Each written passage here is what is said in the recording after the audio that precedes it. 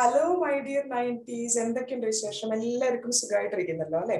ഇന്നത്തെ video കെമിസ്ട്രിയിലെ second chapter is matter around us പ്യൂറിന്റെ ഒരു continuation ആണ്. കഴിഞ്ഞ ദിവസം ഈ ചാപ്റ്റർ സ്റ്റാർട്ടിംഗ് പോർഷൻസ് നമ്മൾ ഡിസ്കസ് ചെയ്തിരുന്നു. ആ വീഡിയോയിലൂടെ നമ്മൾ എന്തൊക്കെ കാര്യങ്ങളാണ് ഡിസ്കസ് ചെയ്തത്? മെറ്റീരിയൽസിനെ കെമിക്കൽ പ്രോപ്പർട്ടീസിന്റെ ബേസിൽ നമുക്ക് രണ്ടായിട്ട് ക്ലാസിഫൈ ചെയ്യാമെന്ന് പഠിച്ചു. Pure substances and mixtures. പിന്നെ മിക്സ്ചേഴ്സിനെ നമുക്ക് ഹോമോജനസ് മിക്സ്ചർ എന്നും ഹെട്രോജനസ് മിക്സ്ചർ എന്നും ക്ലാസിഫൈ ചെയ്യാമെന്നും ഈ ഹോമോജനസ് ആൻഡ് ഹെട്രോജനസ് മിക്സ്ചേഴ്സിന്റെ പ്രോപ്പർട്ടീസ് എന്താണെന്ന് നമ്മൾ വിശദമായിട്ട് പഠിക്കുകയുണ്ടായി. പിന്നെ ഈ ചാപ്റ്ററിന്റെ സൊല്യൂഷൻ എന്ന് പറയുന്ന ടോപ്പിക് ഡിസ്കസ് ചെയ്തിട്ടാണ് ആ വീഡിയോ നമ്മൾ വൈൻഡപ്പ് ചെയ്തിട്ടുണ്ടായിരുന്നത്. സൊല്യൂഷന്റെ പ്രോപ്പർട്ടീസ് നമ്മൾ പഠിച്ചു. അതുപോലെ തന്നെ concentration of the solution base ചെയ്തുകൊണ്ട് നമുക്ക് സൊല്യൂഷനെ മൂന്നായിട്ട് ക്ലാസിഫൈ ചെയ്യാമെന്ന് നമ്മൾ പഠിച്ചിരുന്നു. അപ്പൊ ഇതെല്ലാം നിങ്ങൾ പഠിച്ചു കാണും, വീഡിയോ കണ്ടു കാണുമെന്നാണ് പ്രതീക്ഷിക്കുന്നത്. വീഡിയോ കാണാത്തവരുണ്ടെങ്കിൽ ആ പാർട്ട് കൂടെ കണ്ടതിന് ശേഷം ഇന്നത്തെ വീഡിയോ കണ്ടു തുടങ്ങാം കേട്ടോ. ഏതൊക്കെയാണ് മൂന്ന് classification of solution?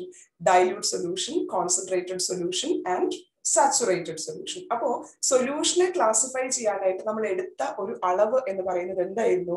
കോൺസെൻട്രേഷൻ എന്നുള്ളതായിരുന്നു. അപ്പൊ എന്താണ് കോൺസെൻട്രേഷൻ ഓഫ് എ സൊല്യൂഷൻ നോക്കാം. കോൺസെൻട്രേഷൻ നമുക്ക് അളക്കാൻ പറ്റുന്ന ഒരു ക്വാണ്ടിറ്റി ആണ്, ഒരു മെഷറബിൾ ക്വാണ്ടിറ്റി ആണ്. അപ്പൊ അതുകൊണ്ട് തന്നെ നമുക്ക് അതിനൊരു ഫോർമുല ഉണ്ട്. ഫോർമുല ഉപയോഗിച്ചുകൊണ്ട് പ്രോബ്ലംസും നമ്മൾ ചെയ്ത് പഠിക്കേണ്ടതുണ്ട്. ഇന്നത്തെ വീഡിയോയിൽ ഞാൻ പ്രോബ്ലംസ് ഉൾപ്പെടുത്തുന്നില്ല. പ്രോബ്ലംസ് നമുക്ക് സെപ്പറേറ്റ് ആയിട്ട് തന്നെ കൂടുതൽ ക്വസ്റ്റ്യൻസ് ഡിസ്കസ് ചെയ്ത് പഠിക്കാം. അപ്പൊ ഇന്ന് ഞാൻ പറഞ്ഞു തരാൻ പോകുന്നത് എങ്ങനെയാണ് നമുക്ക് കോൺസെൻട്രേഷൻ ഓഫ് എ സൊല്യൂഷൻ അളക്കാൻ പറ്റുന്നത് എന്നാണ്. സൊല്യൂഷൻ എന്ന് പറയുമ്പോൾ it is A mixture of solute and solvent. ഒരു സോൾവെന്റിനകത്ത് സൊല്യൂട്ട് മിക്സ് ചെയ്തെടുക്കുമ്പോഴാണ് നമുക്ക് എന്ത് കിട്ടുന്നത്? സൊല്യൂഷൻ കിട്ടുന്നത്. സൊല്യൂഷൻ എന്ന് പറയുന്നത് ഒരു ഹോമോജനസ് മിക്സ്ചർ ആണ്. ഒരേപോലെ നമ്മൾ ഏത് ഭാഗത്ത് നിന്നും ആ സൊല്യൂഷൻ എടുത്തു കഴിഞ്ഞാൽ അതിന്റെ കോമ്പോസിഷൻ ഒരുപോലെ ആയിരിക്കും. ഇതൊക്കെ നമ്മൾ കഴിഞ്ഞ ദിവസം ഡിസ്കസ് ചെയ്തായിരുന്നു അല്ലെ? അപ്പൊ കോൺസെൻട്രേഷൻ എന്ന് പറയുന്നത് it is the ratio of amount of solute to the amount of solution or solvent. സൊല്യൂട്ടിന്റെ എമൗണ്ടും സൊല്യൂഷന്റെ അല്ലെങ്കിൽ സോൾവെന്റിന്റെ എമൗണ്ടും തമ്മിൽ എടുക്കുന്ന ഒരു റേഷ്യോ ആണ്. ഇതിനെ നമുക്ക് രണ്ട് രീതിയിൽ മെഷർ ചെയ്യാനും രണ്ട് രീതിയിൽ റെപ്രസെന്റ് ചെയ്യാനായിട്ട് പറ്റും. അതെങ്ങനെയാണെന്ന് വെച്ചാൽ എമൗണ്ട് ഓഫ് സൊല്യൂഷനെ നമുക്ക് രണ്ട് രീതിയിൽ പറയാം. ഒന്ന് മാസ് ഓഫ് ദ സൊല്യൂഷൻ എന്ന് പറഞ്ഞാൽ അതിന്റെ ഒരു എമൗണ്ട് ആണ്, അല്ലെങ്കിൽ വോള്യൂം ഓഫ് ദ സൊല്യൂഷൻ എന്ന് പറഞ്ഞാലും എമൗണ്ട് ആണ്.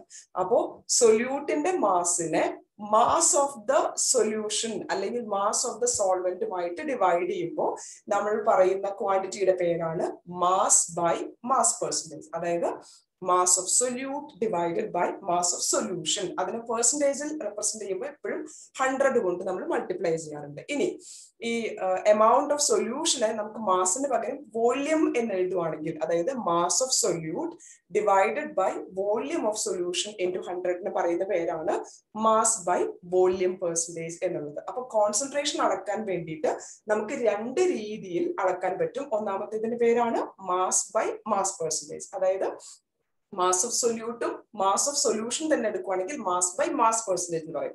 ഇനി mass by volume of the solution ആവുമ്പോഴാണ് നമുക്ക് മാസ് ബൈ വോള്യൂം പെർസെന്റേജ് എന്ന് പറയുന്നത്. ഈ രണ്ട് ഫോമുല ഉപയോഗിച്ചിട്ടും നമുക്ക് പ്രോബ്ലംസ് ചെയ്യേണ്ടതുണ്ട് കേട്ടോ. ഇന്ന് പ്രോബ്ലംസ് എല്ലാം നമ്മൾ സ്റ്റാർട്ട് ചെയ്യാൻ പോകുന്നത് സൊല്യൂഷനെ കുറിച്ച് നമ്മൾ പറഞ്ഞു. ഇനി നമ്മൾ പറയാൻ പോകുന്നത് സസ്പെൻഷൻ. സസ്പെൻഷൻ എന്ന് പറഞ്ഞാൽ എന്താണ് എന്നുള്ളതാണ്. പലപ്പോഴും നമുക്ക് ഈ കുഞ്ഞു കുട്ടികൾക്കുള്ള മെഡിസിൻസ് ഒക്കെ കിട്ടുമ്പോൾ അതിനകത്ത് എഴുതിയിട്ടുണ്ടായിരിക്കും ഇതൊരു സസ്പെൻഡഡ് ലിക്വിഡ് ആണ് എന്നുള്ളത്. അപ്പോ സസ്പെൻഷൻ എന്ന് വെച്ചാൽ അതൊരു ഹെട്രോജനസ് മിക്സ്ചർ ആണ്. സൊല്യൂഷൻ എന്ന് പറഞ്ഞപ്പോൾ നമ്മൾ എന്താ പറഞ്ഞത്? അതൊരു ഹോമോജനസ് മിക്സ്ചർ ആണ്. അതായത് അതിന്റെ composition is uniform through out. Uniform composition ആണ്. നമ്മൾ എക്സാമ്പിൾസ് പറഞ്ഞത് ഒരു ഓറഞ്ച് ജ്യൂസ് എടുക്കുക, അല്ലെങ്കിൽ ബ്ലഡ്, ഇതെല്ലാം ഹോമോജനസ് മിക്സ്ചറിന്റെ എക്സാമ്പിൾ ആയിരുന്നു. അതിന്റെ composition is uniform through out ആണ് അല്ലെ?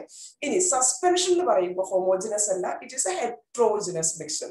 ഹെട്രോജനസ് മിക്സ്ചർ എന്ന് വെച്ചാൽ ഇതിന്റെ ഈ സൊല്യൂഷന്റെ പല ഭാഗങ്ങൾ നമ്മൾ എടുത്തു കഴിഞ്ഞാൽ അതിന്റെ കോമ്പോസിഷൻ ഡിഫറെന്റ് ആയിട്ടാണ് ഇരിക്കുന്നുണ്ടായിരിക്കുക. സസ്പെൻഷൻ എന്ന് വെച്ചാൽ ജസ്റ്റ് ഒരു മീഡിയത്തിനകത്ത് മറ്റൊരു മീഡിയം സസ്പെൻഡഡ് ആയിട്ട് കിടക്കുന്നു എന്ന് മാത്രമേ ഉള്ളൂ. അപ്പോൾ ഏറ്റവും ബെസ്റ്റ് എക്സാമ്പിൾ ഓഫ് സസ്പെൻഷൻ എന്ന് പറയുന്നത് വെള്ളത്തിനകത്ത് നമ്മൾ കുറച്ച് മാവ് കലക്കും. മാവ് എന്ന് ഉദ്ദേശിക്കുന്നത് ചിലപ്പോൾ കുറച്ച് അരിപ്പൊടിയോ ഗോതമ്പൊടിയോ ഒക്കെ എടുത്തൊന്ന് കലക്കി നോക്കി കഴിഞ്ഞാൽ അത് നമ്മളിങ്ങനെ സ്റ്റിർ ചെയ്യുന്ന സമയത്ത് ഒരുപോലെ ഇരിക്കും. പക്ഷെ നമ്മൾ അത് സ്റ്റിറിങ് മാറ്റി കഴിഞ്ഞാൽ തന്നെ എന്തായിരിക്കും? ആ പൊടിയെല്ലാം താഴെ സസ്പെൻഡഡ് ആയിട്ട് കിടക്കുന്നുണ്ടായിരിക്കും അല്ലെ? താഴെ സെറ്റിൽ ഡൗൺ ആയിട്ട് കിടക്കുന്നുണ്ടായിരിക്കും. കാരണം അതിലെ സൊല്യൂട്ട് പാർട്ടിക്കിൾസിന്റെ വലിപ്പം കുറച്ച് കൂടുതലാണ്. അങ്ങനെയുള്ള ഹെട്രോജനസ് മിക്സ്ചറിന് പറയുന്ന പേരാണ് സസ്പെൻഷൻ. സസ്പെൻഷൻ എന്ന് പറയുന്നത് അതൊരു mixture of liquid and solid എന്നേ പറയാൻ പറ്റുള്ളൂ. അതൊരു സൊല്യൂഷൻ എന്ന് നമുക്ക് പറയാൻ പറ്റില്ല. കാരണം അത് കംപ്ലീറ്റ് ആയിട്ട് അതിൽ ഡിസോൾവ് ചെയ്യുന്നില്ല, ജസ്റ്റ് മിക്സ് ആയിട്ടിരിക്കുന്നു എന്ന് മാത്രമേ പറയാൻ പറ്റുന്നുള്ളൂ. അപ്പൊ സസ്പെൻഷനെ കുറിച്ച് നമ്മൾ ആദ്യം പറഞ്ഞ പോയിന്റ് എന്താണ്? It is A heterogeneous mixture. Heterogeneous mixture എന്ന് വെച്ചാൽ its composition is different at different portions of the mixture. അതാണ് സസ്പെൻഷന്റെ പ്രത്യേകത. ഇനി ഹെട്രോജനസ് മിക്സ്ചറിന്റെ പ്രോപ്പർട്ടീസ് നമ്മൾ കഴിഞ്ഞ വീഡിയോയിൽ ഡിസ്കസ് ചെയ്തിരുന്നു. അപ്പോൾ ഈ സസ്പെൻഷൻ എന്ന് പറയുന്നത് ഒരു ഹെട്രോജനസ് മിക്സ്ചർ ആയതുകൊണ്ട് തന്നെ ഹെട്രോജനസ് മിക്സ്ചേഴ്സിന്റെ എല്ലാ പ്രോപ്പർട്ടീസും സസ്പെൻഷനും കാണിക്കും. അതായത് ഹെട്രോജനസ് മിക്സ്ചർ നമ്മൾ പറഞ്ഞിരുന്നു ലൈറ്റിന്റെ പാത്ത് വിസിബിൾ ആയിട്ട് കാണാൻ പറ്റും എന്നുള്ളത്. ഇവിടെ ഞാൻ കാണിച്ചിരിക്കുന്നത് it is A suspension of air. എയറിനകത്ത് dust particles suspended ആയിട്ട് നിൽക്കുന്നത്. എയറിനകത്ത് കംപ്ലീറ്റ്ലി മിക്സ്ഡ് അല്ലല്ലോ, ഡസ്റ്റ് പാർട്ടിക്കിൾസ് അങ്ങനെ സസ്പെൻഡഡ് ആയിട്ട്, അതൊരു mixture of air and dust എന്നേ പറയാൻ പറ്റുള്ളൂ. അങ്ങനെയുള്ള ഒരു വിൻഡോയിലൂടെ ലൈറ്റ് വരുന്ന സമയത്ത് നമുക്ക് ആ ലൈറ്റിന്റെ പാത്ത് അല്ലെങ്കിൽ ആ ഡസ്റ്റ് പാർട്ടിക്കിൾസ് നമുക്ക് വിസിബിൾ ആയിട്ട് കാണാൻ പറ്റും അല്ലെ. Path of the light visible ആയിരിക്കും. അതിന് പറയുന്ന പേരാണ് സ്കാറ്റേർഡ് ബീം ഓഫ് ലൈറ്റ് എന്ന് പറയുന്നത്. ഓക്കെ, അപ്പൊ സസ്പെൻഷനകത്ത് നമുക്ക് ലൈറ്റിന്റെ പാത്ത് വിസിബിൾ ആയിട്ട് കാണാൻ പറ്റും. കാരണം ഇതൊരു ഹെട്രോജനസ് മിക്സ്ചർ ആണ്. ഹെട്രോജനസ് മിക്സ്ചേഴ്സിന്റെ പ്രത്യേകതയാണ് ലൈറ്റിന്റെ പാത്ത് വിസിബിൾ ആവുന്നു എന്നുള്ളത്. ഇനി ഹെട്രോജനസ് മിക്സ്ചറിന്റെ മറ്റൊരു പ്രോപ്പർട്ടി ആയിരുന്നു ഇതൊരു അൺസ്റ്റേബിൾ മിക്സ്ചർ ആണ് എന്നുള്ളത്. അൺസ്റ്റേബിൾ എന്ന് വെച്ചാൽ എന്താണ്? നമ്മൾ ആ സൊല്യൂഷനെ കുറച്ച് സമയം ഒന്ന് മാറ്റി വെച്ച് കഴിഞ്ഞാൽ, കുറച്ച് സമയം ഒന്ന് ഡിസ്റ്റർബ്ഡ് ആക്കാതെ വെച്ച് കഴിഞ്ഞാൽ അതിലുള്ള പാർട്ടിക്കിൾസ് താഴെ സെറ്റിൽ ഡൗൺ ചെയ്യും. അതായത് അരിപ്പൊടിയിൽ കുറച്ച് വെള്ളം കലക്കി വെച്ചാൽ എന്ത് സംഭവിക്കും? കുറച്ച് സമയം അതൊന്ന് നീക്കി വെച്ചാൽ ആ അരിപ്പൊടി എല്ലാം താഴെ ഇങ്ങനെ സെറ്റിൽ ഡൗൺ ആയിട്ട് നിൽക്കുന്നത് കാണാം. കാരണം ആ ഒരു ലിക്വിഡ് ഒരു സ്റ്റേബിൾ ആയിട്ടുള്ള ഫോം അല്ല. നമ്മൾ സ്റ്റിർ ചെയ്യുമ്പോൾ ഒരുപോലെ നിൽക്കും, പക്ഷെ സ്റ്റിറിങ് മാറ്റി കുറച്ച് സമയം നീക്കി വെച്ചാൽ അത് അൺസ്റ്റേബിൾ ആയിട്ട്, അതായത് അതിലുള്ള പാർട്ടിക്കിൾസ് എല്ലാം താഴേക്ക് സെറ്റിൽ ഡൗൺ ചെയ്യുന്നതായിട്ട് കാണാൻ പറ്റും. ഇങ്ങനെ സെറ്റിൽ ഡൗൺ ചെയ്യുന്നത് കൊണ്ട് തന്നെ പ്രോപ്പർ ആയിട്ടുള്ള ഒരു ഫിൽട്രേഷനിലൂടെ നമുക്ക് ഈ രണ്ട് സബ്സ്റ്റൻസിനെ, അതായത് അരിപ്പൊടിയും വെള്ളത്തിനെയും മാറ്റിയെടുക്കാൻ പറ്റുന്നതേ ഉള്ളൂ വളരെ ചെറിയ ഫിൽറ്റർ പേപ്പറിലൂടെ ഒക്കെ ഫിൽട്ടർ ചെയ്ത് കഴിഞ്ഞാൽ തന്നെ. ഓക്കെ, അപ്പോ ഈ സസ്പെൻഷൻ എന്ന് പറയുന്നത് it is A heterogeneous mixture. അതുകൊണ്ട് തന്നെ അതിലൂടെയുള്ള ലൈറ്റിന്റെ പാത്ത് നമുക്ക് വിസിബിൾ ആയിരിക്കും. അൺസ്റ്റേബിൾ ആണ്. അൺസ്റ്റേബിൾ ആയതുകൊണ്ട് തന്നെ ഇവയെ സെപ്പറേറ്റ് ചെയ്യാനായിട്ട് നമുക്ക് ഫിൽട്രേഷൻ പറയുന്ന പ്രോസസ് ഉപയോഗിച്ചാൽ മതി. അപ്പൊ നമ്മൾ സൊല്യൂഷൻ പഠിച്ചു, അതുപോലെ തന്നെ സസ്പെൻഷനും പഠിച്ചു. അടുത്ത് വരുന്നത് കൊളോയിഡൽ സൊല്യൂഷൻ. അപ്പോ സൊല്യൂഷൻ എന്ന് പറയുമ്പോൾ പാർട്ടിക്കിൾസ് വളരെ ചെറുതാണ്. അതുകൊണ്ട് തന്നെ ആ ലിക്വിഡിൽ നിന്ന് നമുക്ക് സൊല്യൂട്ടിനെ ഫിൽറ്റർ ചെയ്തൊന്നും മാറ്റിയെടുക്കാൻ പറ്റില്ല എന്ന് പറഞ്ഞിരുന്നു. അതേസമയം സസ്പെൻഷൻ എന്ന് പറയുമ്പോൾ പാർട്ടിക്കിൾസ് കുറച്ചുകൂടെ വലുതാണ്, സെറ്റിൽ ഡൗൺ ചെയ്യും, നമുക്ക് ഫിൽറ്റർ ചെയ്ത് മാറ്റാനും പറ്റും. കൊളോയിഡൽ സൊല്യൂഷൻ എന്ന് പറയുന്നത് അതൊരു സൊല്യൂഷന്റെയും സസ്പെൻഷന്റെയും ഇടയ്ക്ക് നിൽക്കുന്ന സംഭവമാണ്. അതായത് നമുക്ക് കാണുമ്പോൾ പെട്ടെന്ന് അതൊരു സൊല്യൂഷൻ ആണെന്ന് തോന്നും, ഹോമോജിനസ് ആണെന്ന് തോന്നും. പക്ഷെ ശരിക്കും അത് ഹോമോജിനസ് അല്ല, അതൊരു പ്യുവർ ആയിട്ടുള്ള സൊല്യൂഷനും അല്ല, അതും ഒരു ഹെട്രോജിനസ് മിക്സ്ചർ ആണ്. ഈ സസ്പെൻഷന്റെയും കൊളോയിഡൽ സൊല്യൂഷന്റെയും ഒരു ഡിഫറൻസ് എന്ന് പറയുന്നത് രണ്ടും ഹെട്രോജിനസ് മിക്സ്ചേഴ്സ് തന്നെയാണ്. ഹെട്രോജനസ് മിക്സ്ചറിൽ സൊല്യൂട്ടിന്റെ സൈസ് കൂടുതലാണെങ്കിൽ, വലുതാണെങ്കിൽ നമുക്കതിനെ സസ്പെൻഷൻ എന്നും, സൊല്യൂട്ടിന്റെ സൈസ് വളരെ ചെറുതാണെങ്കിൽ നമുക്കതിനെ കൊളോയിഡൽ സൊല്യൂഷൻ എന്നും പറയാം. മിൽക്ക് ഒരു കൊളോയിഡൽ സൊല്യൂഷൻ ആണ്. അതൊരു പ്യുവർ സൊല്യൂഷൻ അല്ല, ശരിക്കും പറഞ്ഞാൽ അതൊരു കൊളോയിഡൽ സൊല്യൂഷൻ ആണ്. നമുക്ക് അതിനെ ഹോമോജനസ് ആണെന്ന് തോന്നും, കാരണം മിൽക്കിലുള്ള പാർട്ടിക്കിൾസ് വളരെ ചെറുതാണ്, നമുക്ക് കണ്ണുകൊണ്ട് കാണാൻ പറ്റില്ല. കണ്ണുകൊണ്ട് കാണാൻ പറ്റാത്ത പാർട്ടിക്കിൾസ് ഉണ്ടാകുമ്പോൾ നമ്മൾ സാധാരണ ഹോമോജനസ് മിക്സ്ചർ എന്നാണ് പറയാ. പക്ഷെ ഈ മിൽക്കിൽ അടങ്ങിയിരിക്കുന്ന എല്ലാ സംഭവങ്ങളും വെള്ളത്തിൽ അത്ര കണ്ട് ലയിച്ചു ചേർന്ന് നിൽക്കുന്നതല്ല.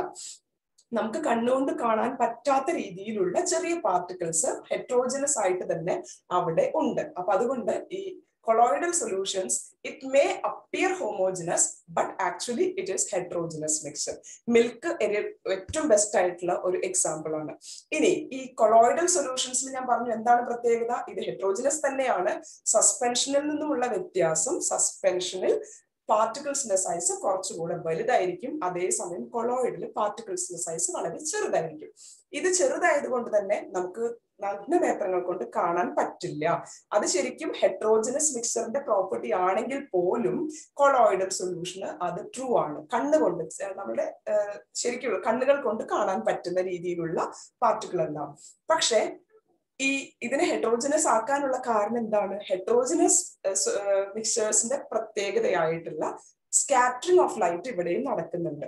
ഹോമോജനസ് ട്രൂ സൊല്യൂഷൻ ആണെങ്കിൽ നമ്മൾ അതിലേക്ക് ലൈറ്റ് പാസ് ചെയ്യുകയാണെങ്കിൽ ലൈറ്റിന്റെ പാത്ത് നമുക്ക് വിസിബിൾ ആയിട്ട് കാണാൻ പറ്റില്ല. പക്ഷെ ഈ കൊളോയിഡൽ സൊല്യൂഷൻ ഒരു ഹെട്രോജനസ് മിക്സർ ആവാനുള്ള മെയിൻ കാരണം കൊളോയിഡൽ സൊല്യൂഷനിലൂടെ നമ്മൾ ലൈറ്റ് പാസ് ചെയ്യുകയാണെങ്കിൽ path of the light will be visible. ഈ ലൈറ്റിന്റെ പാത്തിനെ സ്കാറ്റർ ചെയ്യുന്ന ഈ പ്രത്യേക ഫിനോമിനയുടെ പേരാണ് ടിൻഡൽ എഫക്ട് എന്നുള്ളത്. ജോൺ ടിൻഡൽ എന്ന് പറയുന്ന സയന്റിസ്റ്റിന്റെ പേരിലാണ് ഈ ഒരു ഫിനോമിന അറിയപ്പെടുന്നത്. ഇത്രയേ ഉള്ളൂ. ടിൻഡൽ എഫക്ട് എന്ന് പറയുന്നത് കൊളോയിഡിലൂടെ പാർട്ടിക്കിൾസിനെ ലൈറ്റിനെ സ്കാറ്റർ ചെയ്യാൻ പറ്റുന്നു.